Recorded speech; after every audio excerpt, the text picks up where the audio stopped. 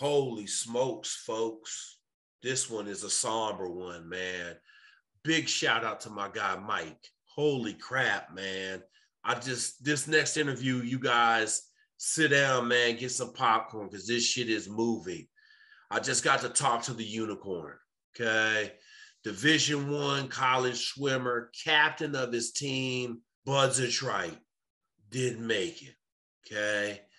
Didn't make it. Folks, I ain't planning on taking these videos this way. It's just kind of the natural course of order is starting to happen. There's so much power in this video. Learn from others' mistakes. Don't let this be you, okay? Feel what Mike is saying and try to be as prepared as you can before you go down range. Hey, man, I just want to give another shout out to Mike. Thank you for your time, man, brother. Giving me goosebumps talking to you. So much courage to come on here. So much courage to have your face on the video. Thank you, man, 1,000 times over. I wish you the best of luck with your strength and conditioning business. Anybody out there can tell, man, you a straight up dude. SEC Tennessee captain of the swim team, man. Go get him. I wish you the best in life, man. For everybody else, man, I'm going to tell you right now, if you enjoy this right here, you need to smash the subscribe button. If you love it, share it with your friends because this one, my friends, is moving. Enjoy. Okay, so real quick, Mike, man, brother, I just want to say thank you so much for coming on here. It's so crazy. I put that other video out about that young man that didn't make it. And now I got I'm going to shoot probably 5 of these. But I'm going to be honest, you're the fucking unicorn, bro. Like, you literally are the poster boy for what I always preach. Like you were a Division I athlete, captain of the swim team, and you enlisted with a college degree. And then it didn't go so well, right? Mm-hmm. And so I'm going to ask you some questions, man, and just kind of hear your story because you literally are you're the poster boy of the reason why I try to tell these kids not to go enlist with a college degree, right?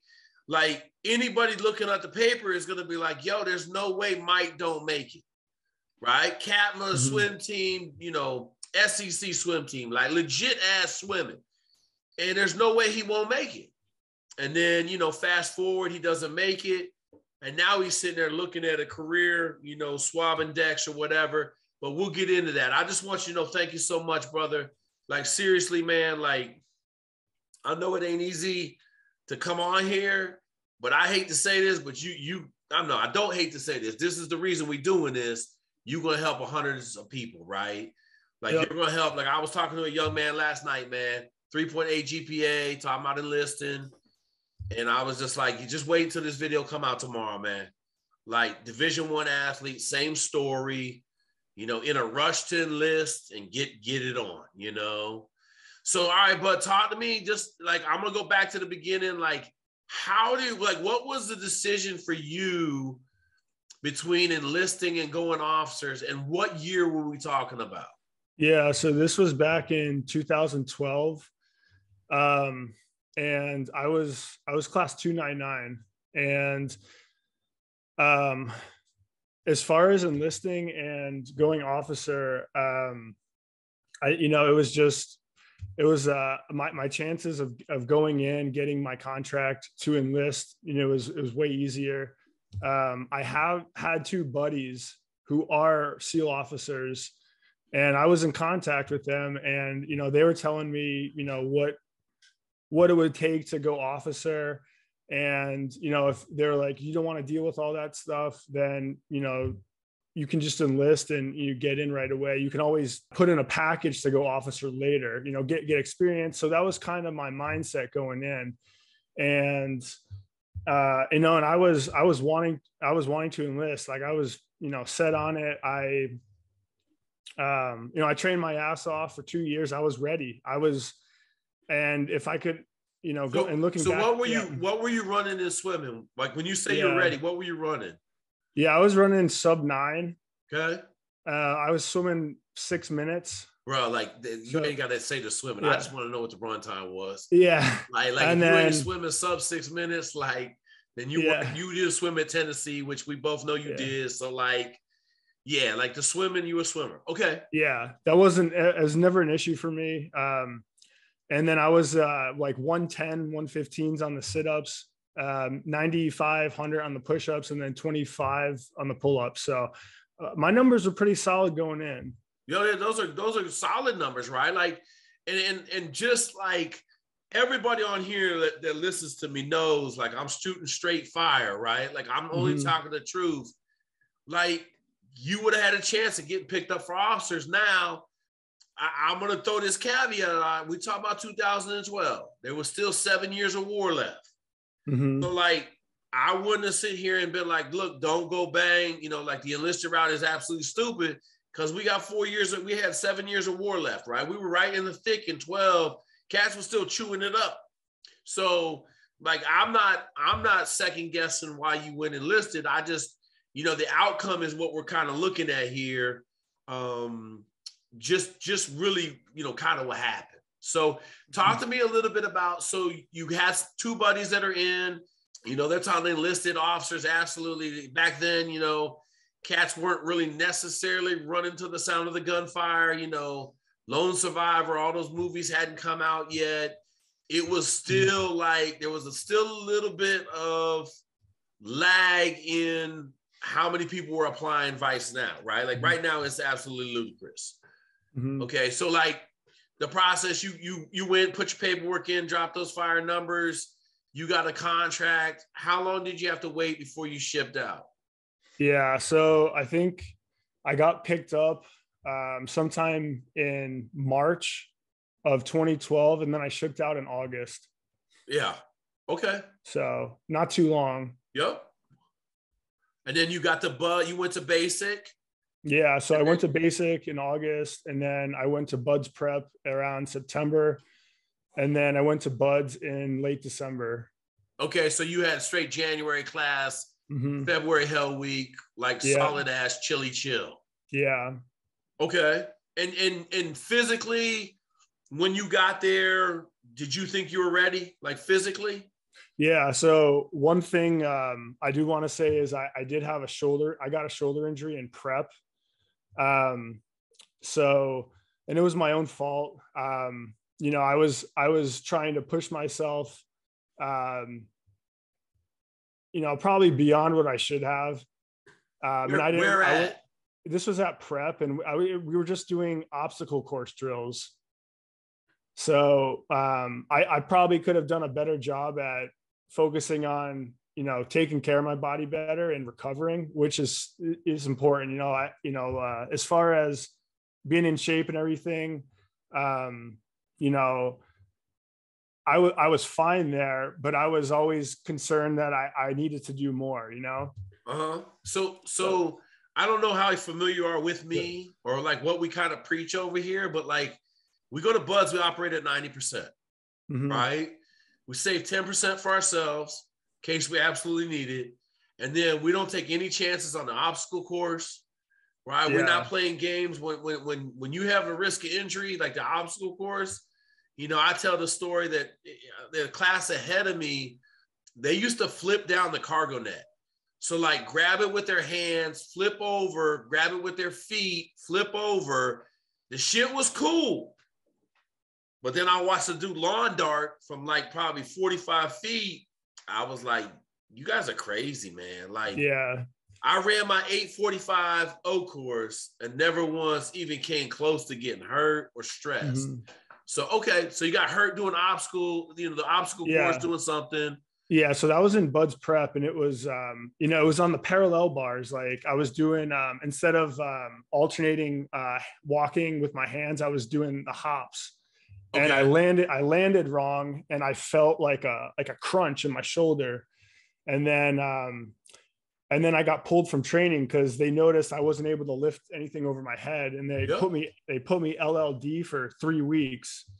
And I was, you know, it sucked because I was like, oh, I'm going to get out of shape now, and this is going to screw everything up. But you know, I did what I could to continue to work out. I tested out. I passed the exit test, and then I went to Buds. What were your exit, like You take a full PST on exit, right? Yeah. The 4 mile time run. Yeah, I ran a 26 4-mile. Yep. And then, you know, my numbers, I think, you know, I was just aiming for 100, 25. And then the swim, I think it was a 3 mile. I think we had to do it was 1,000 swim. 1,000. I don't remember what my time was. It don't matter. Fins, yeah. It was fast. Really fast. Just say really, it was really fast. Doesn't matter what it was. Because here's the deal, man. A 26-minute 4 mile, right?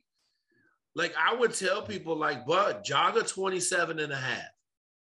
Right? Like I take it you was putting out on a 26-minute. Yeah, for sure. Right? You know, all of that stuff. Like I try to explain it. Fucking Buds is 2 years long now. Mm-hmm. You got Buds and then you got SQT. Put them together as 2 full years. And that's after you get done with boot camp and boat. That's just Buds. Yeah. So you're really looking at like you're looking at like 30 months start to finish before you actually get to the SEAL teams. 30 months is a lot of time to be putting out 100%. Yeah, for sure. Know? And so like you had it, you know, and we're just kind of talking about it so that people get my thoughts on what you were doing, right? Like you running a 26-minute, like if you were my dude, I'd be like, yo, put the brakes on, bro. I want you to jog a 27:30. You still 2.5 minutes fast, but just jog a 27. And then, you know, like if you really want to run a little bit, run a 27, but you know, stay away from max effort. Yeah, for sure. And that's the one thing, that's probably what I would have done different is, you know, gave that 10% to look out for myself and, you know, take care of your recovery. Cause it really is about being able to endure over the long term. So anyways, I got to Buds and then, you know, it was awesome. It was everything I was expecting. I was enjoying it. And, you know, I was having a lot of fun with, you know, that was the exact environment I wanted to be in. You know, that's all that training I was doing, and I was finally there and it was happening. You know, as much as it sucks and how hard it is and everything, it was awesome being there. And then, but like I said, the biggest struggle for me was dealing with the cold and, you know, trying to perform when you're freezing cold and, you know, you can't feel your fingers and you're freezing.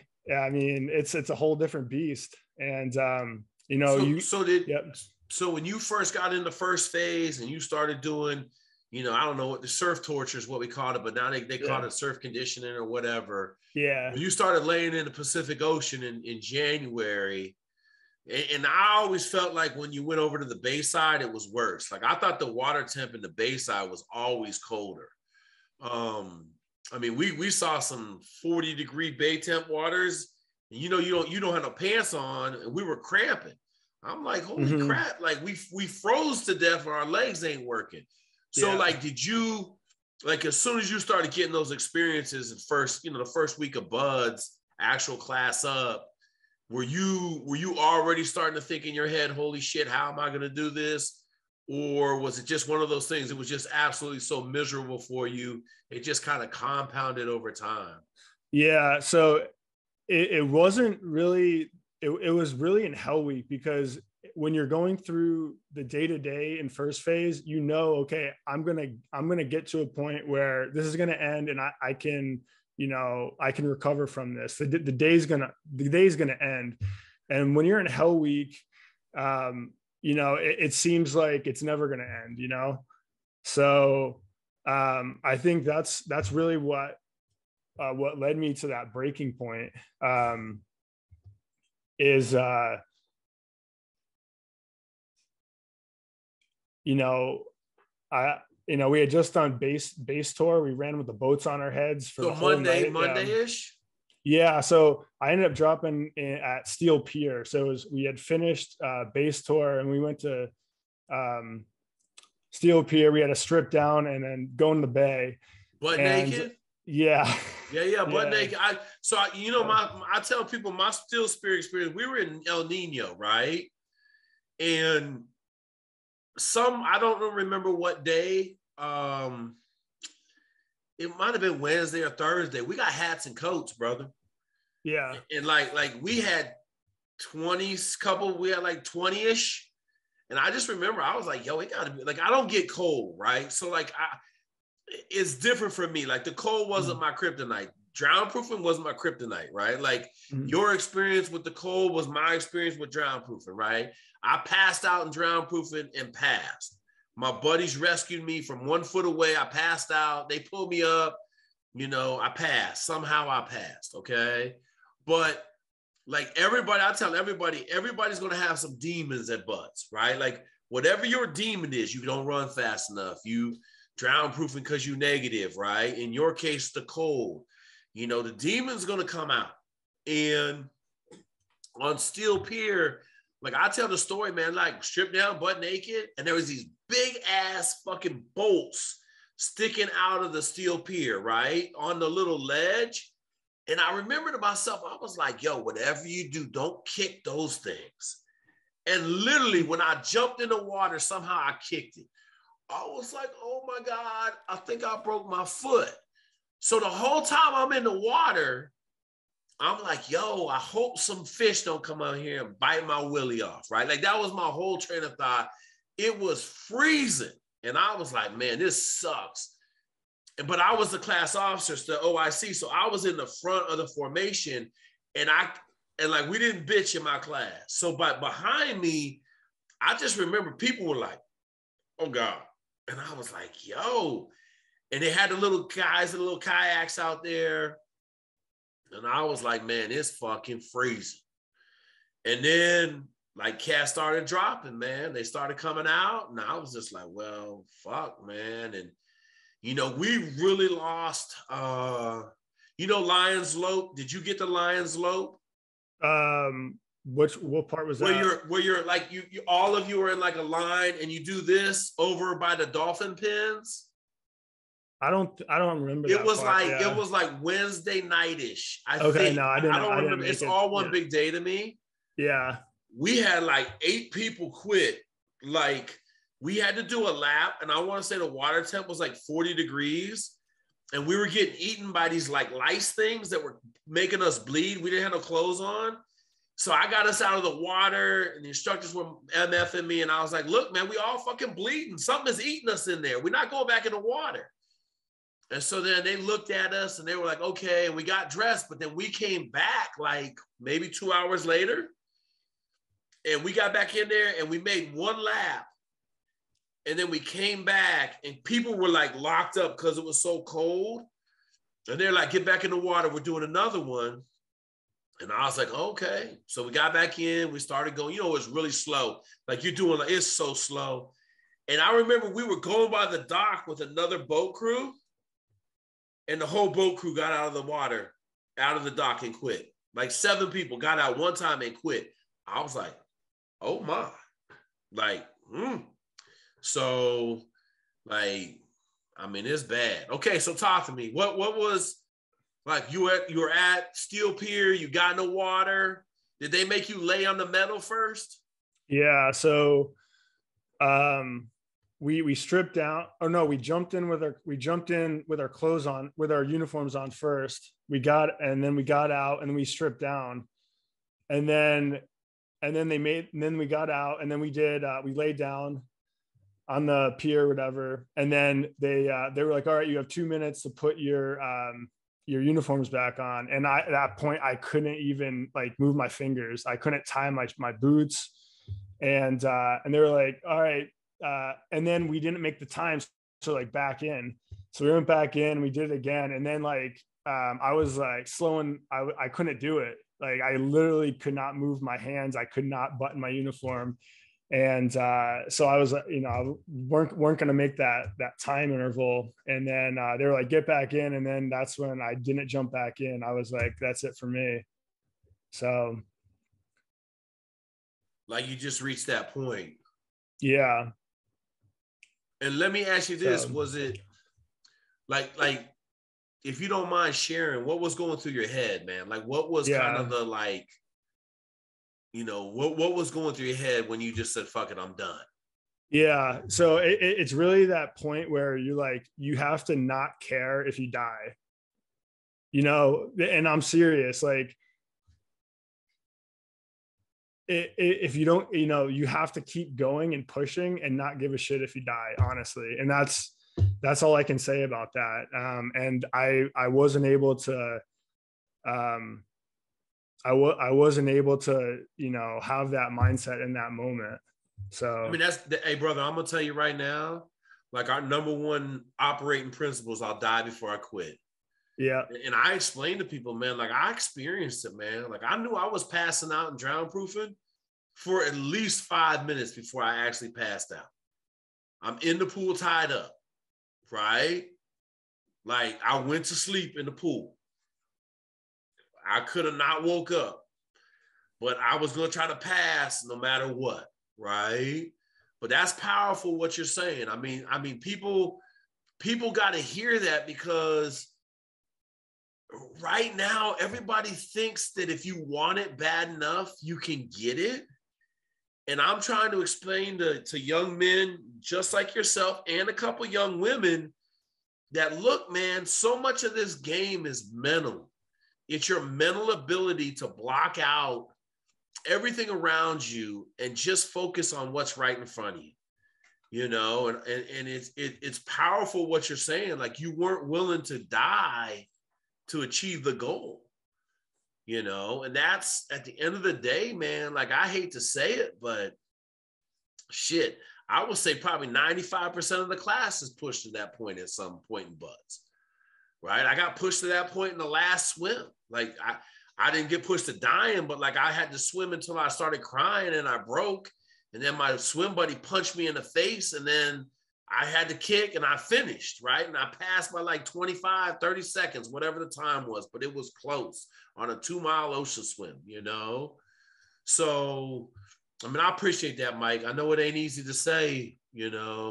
Okay, so talk to me, man. You quit at Steel Pier. You went back, you got warmed up, you put your uniform, you got dry clothes, you got your doctor's appointment. What kind of transpired? Did you go to the bottle hard after that? Yeah. So I went into, I didn't drink or anything like that. I felt like, it's the worst feeling. You're left with this empty feeling, like you're this close to, reaching this goal that you've had for a long time. And then it's just, and then, there's nothing to show for. You're transitioned over to, I don't know, North Island or whatever. And, yeah, it was hard. It was, I was in a probably a deep, dark depression for like 6 months after that. And, I went to I reclassed, or I got reassigned or whatever. I went to Florida, and, then I'm in this environment where, I didn't want to be there. This isn't what I wanted. This isn't what I signed up for. And I felt like I didn't fit in. I felt like, I wanted to be a part of, something, the most elite group, the most elite warriors. And it was like the complete opposite of that. But I also had to learn to own up to what happened and accept it and move on. So How long was your enlistment? 4 years. Okay. So I got out in 2016. Okay. So you did your whole 4 years. You got promoted to E4 real quickly because you already had college degree. What'd you end up getting out as? An E5, E6? Yeah, I was E5. Okay. And so that whole time you were enlisted, what'd you end up doing for a job? So I was in aviation as a parachute rigger. And Okay. yeah, I mean, it wasn't a sexy job or anything, but I guess it's not chip and paint. And Yep. and then I got orders to Japan, so it was cool that I got to travel a bit after that. So you made the most of it? Yeah, for sure. So if you had to, let me ask you this. I'm going to ask this a different way. If you had somebody sitting in your shoes back in 2011, would you try to vehemently get them to go in as an officer, or would you still have gone down the same path, right? Like if you could talk to yourself in 2011, not knowing what happened, right? But just more so being of the mindset, like now you know it's a possibility. What would be your advice for the 2010, 2011 you? Yeah, I don't think it's a matter of going enlisted or officer. It's a matter of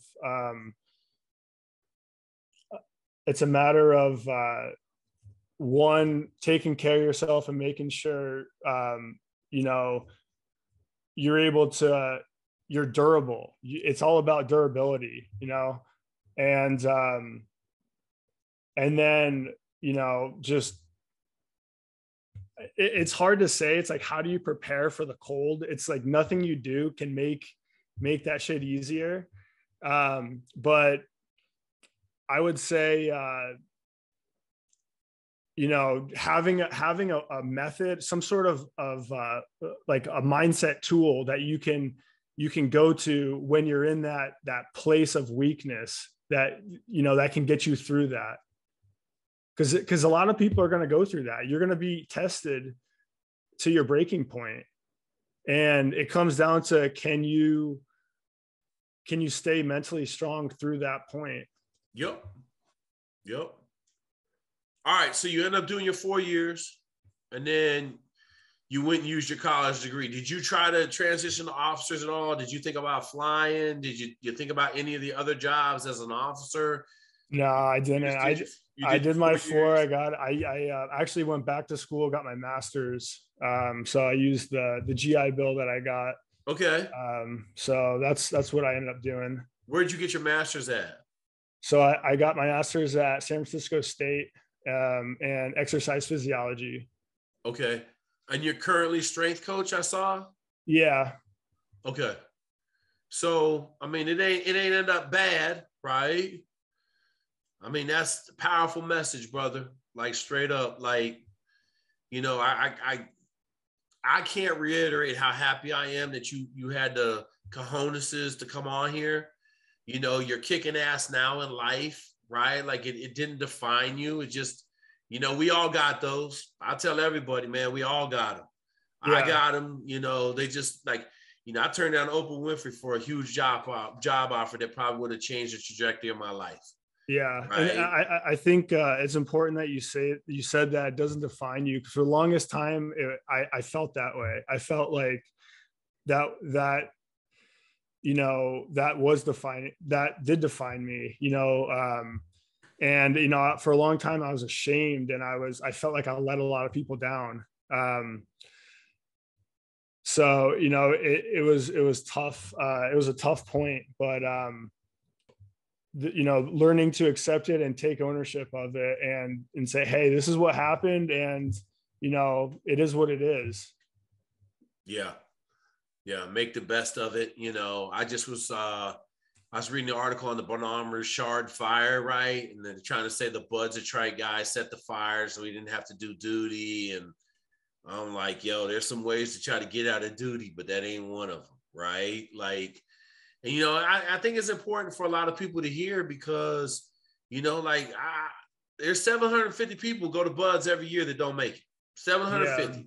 200 to 250 make it. 700 to 750 to 800 don't make it, right? And so it's funny, because when I put that other video out the other day, I had, you know, like, I just do whatever had come to me, right? And the young man wanted to talk to me about it, and he was willing to talk about it. And then someone hit me up on the phone that I know really well and was like, yo, like, no one is talking to the people that didn't make it. No. Yeah. You never hear that. You never hear that side. Yeah. And so I was like, man, and like, I'm not like, I mean, I'm at home because I got COVID, right? Like, I got COVID for 5 days, and I got a bunch of business stuff done now, and I got a little bit of time to talk, which I never have because I've been working 20 hours a day on this new business deal. But then it hit me. I'm like, man, there ain't, you know, like, if y'all willing to talk about it, because, like, your story is different than the other kids, right? you were prepared, you had a background, you knew two guys had been through it, you knew what you're getting into. And then, you know, when you got in the breach and went down range, you just, at a point you broke. And we all, I mean, shit, I broke. I mean, I broke in buds. I did. I just got lucky. It was in something that wasn't catastrophic, right? I never once thought about quitting, but like I know on that swim, that final swim, like I had swam as hard as I could for, 1.9 miles of it. And then the last 0.1 mile got me, but then after that, like, I was just like, holy shit. Right. And John would be like, hey, motherfucker, don't make me punch you in the face. I'd be like, yeah, man, and then, so it happens to everybody, man. Like, and that's the thing. You just try to keep it from being fatal. All right, brother. Well, shit, man. You got any questions for me, man? No, I don't, but I appreciate what you're doing. And yeah, I stumbled across your videos and I think it's awesome that you're helping mentor all the candidates going in. And I saw myself in some of the shoes of those guys at one point. And so yeah, I think that's awesome, and keep doing what you're doing. Awesome, brother. Hey, Mike, man, thank you so much. You need anything, reach out, brother. I know you in strength and conditioning. I just left college football for 15 years. I know are you working private practice? What are you doing strength and conditioning wise? Yeah. So I started up my own gig. I was training at a gym, and then when COVID happened, it just kind of went off on my own. So I'm starting up my own business. Are you focusing on swimming at all? Is swimming still part of your life? It hasn't been, but it can be if I have a couple clients that will do it on the side, but not at the level of what I was once doing. Yeah. All right, brother, man. Have a great rest of your day, man. Thank you for this time, Mike. I appreciate you, Jake. Have a good one. Absolutely, bud. See ya. Bye. Mike, thank you so much, brother. Just want to let everybody know, email me at jake.zweig@gmail.com. Hit up the masterclass. If you got questions, man, the PDF is free. We let it rip here. We're getting back into the videos a little bit. We got a little bit more time. So if you guys want to see me or talk to me, just shoot me an email, hit me with your questions. If I think it's worthy and we don't have 15 videos on it, we'll jump on here. Hey, if there's some other guys out there that are buds of trites, Green Beret trites, and you want to share your story, hit me up, man. I'm going to probably do a number of these because I think these are moving and they're a lot more powerful than a guy talking about how he crushed it. So hope you enjoyed the video. As always, smash the subscribe button, share it with your friends, and then, let the word get out there. All right. One last little shout out, man. Troops Direct, awesome charity out there, man. Sending products and produce to the front lines. So you guys all think that the Navy SEALs, the Green Berets, the MARSOC Marines, they got all the best gear. That ain't the case, okay? That ain't the case. Troops Direct fills the hole between what the government wants to buy and what they can afford. They've went as far as giving one of my hard, heavy hitters $4,000 worth of gear that he needed in the fight in Afghanistan. So support Troops Direct.